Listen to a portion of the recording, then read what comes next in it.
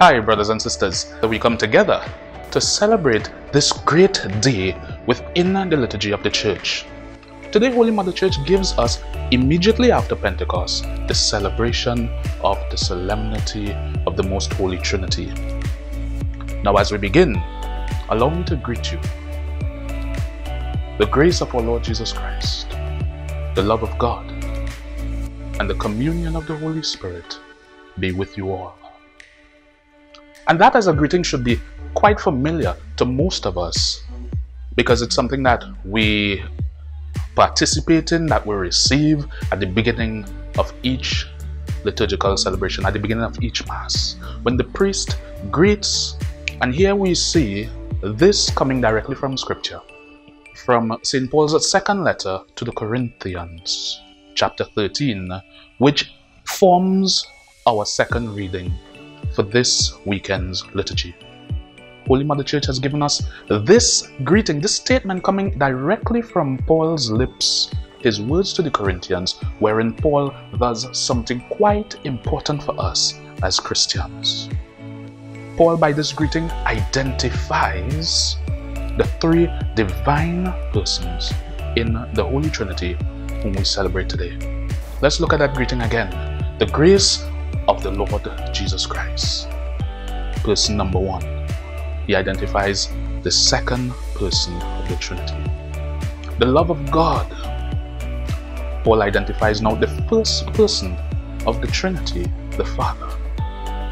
And the fellowship or communion, the word rather which we have been using most recently, of the Holy Spirit, the third person of the Holy Spirit, is identified. And Paul, in doing that, really does something special.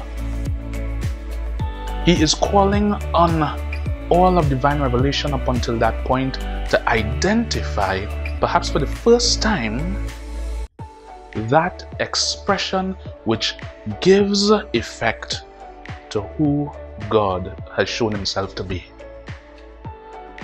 It is by no accident that we celebrate this solemnity immediately after Pentecost, because at Pentecost, we, if we remember correctly, we recognize that God has been revealed. We're walking on that journey from incarnation to passion to death to resurrection to Pentecost. We see Father Creator. We see the Son who has been sent on a mission. And we see Jesus going, telling us that he is sending an advocate for us. That advocate who is the sanctifier. And that is what Paul has done with that greeting. He identifies, he pulls it into one space for the first time, showing us that even though that word Trinity isn't actually mentioned, that God can clearly be seen as revealing God's self in these three persons. One God, but three persons. Now, before we go into the intricacies about how that happens, let us look some more at what Paul is saying to us with this greeting.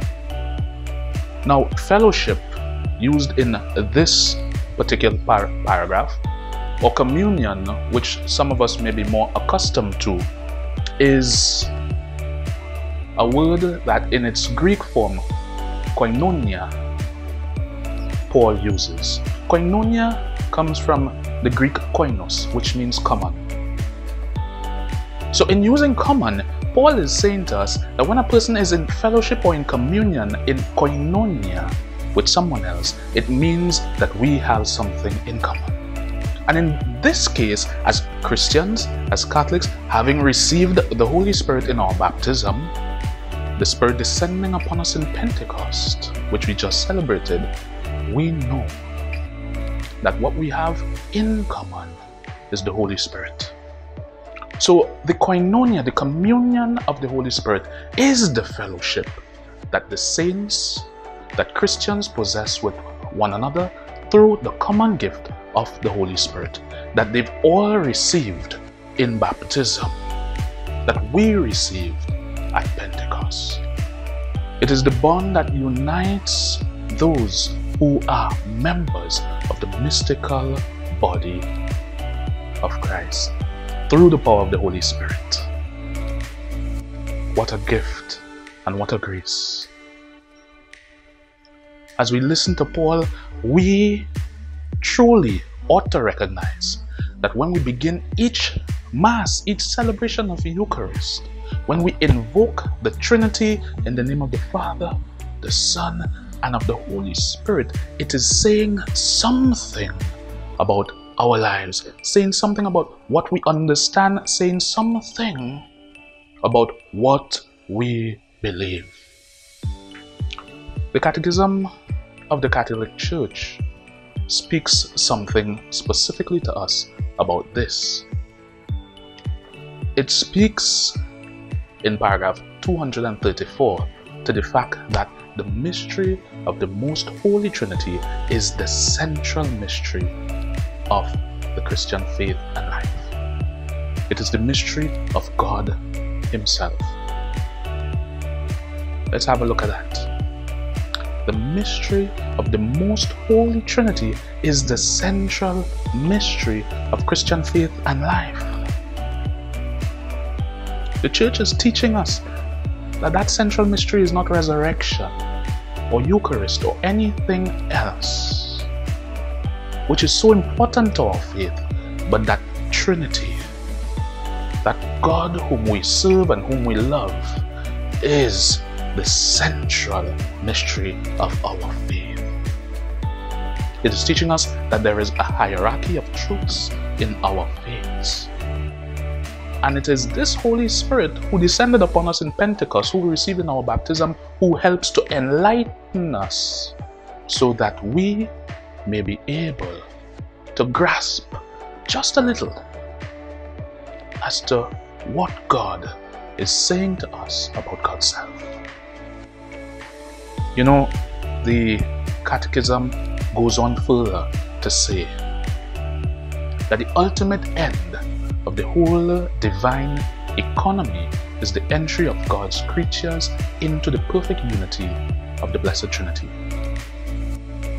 I repeat that.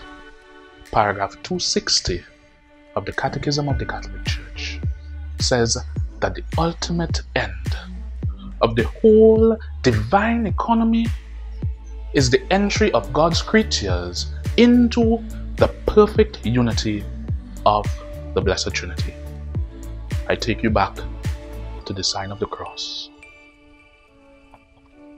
When we pray, when we bless ourselves on each occasion, at the beginning of Mass, when we pass a church, when we invoke the Holy Trinity over ourselves, it is not merely the act of blessing ourselves, but it is about understanding that our ultimate end is to be united with God, as it were, to become part of God, to enter into the life of the divine Trinity. This is why God has intended us to be. So that as we live and as we give praise and glory to Him, that we would eventually enter into the life and the love of the Father, the Son, and the Holy Spirit for all eternity.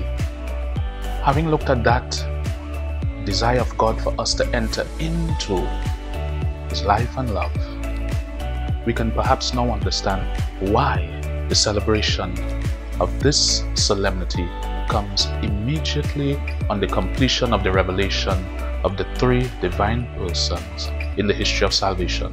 That is, comes immediately after Pentecost. It comes because the central doctrine, which holds a belief in one God but three divine persons, Father, Son, and Spirit, is meant to direct our lives and to direct the way that we live. Within the Trinity, this Blessed Trinity, we can identify three qualities, as it were. Or rather, to say another way, we can identify in looking at how God reveals God's self that there is equality, unity, and distinction within that Godhead, within whom God shows himself to be. Equality that is not sameness, but equal stature of each person within God. There is unity, a unity of common substance, being, nature, and essence. There is, however, a distinction. Each person is individual, and we can see that perhaps most easily and most clearly because of relationship that exists. If we take ourselves back to sacred scripture, we can clearly identify Father, a creator. We can identify, if we go to John's Gospel, a father in the prologue who sends his son. If we look at the readings taking us to Pentecost, we can see Jesus talking about leaving and going to his Father so that the advocate will come. Identify there not just the three persons, but how they work in relationship with each other. Jesus continues to call and to refer to God the Father as Father. And that relationship is expressed in terms of love. Father Jason Boatson, one of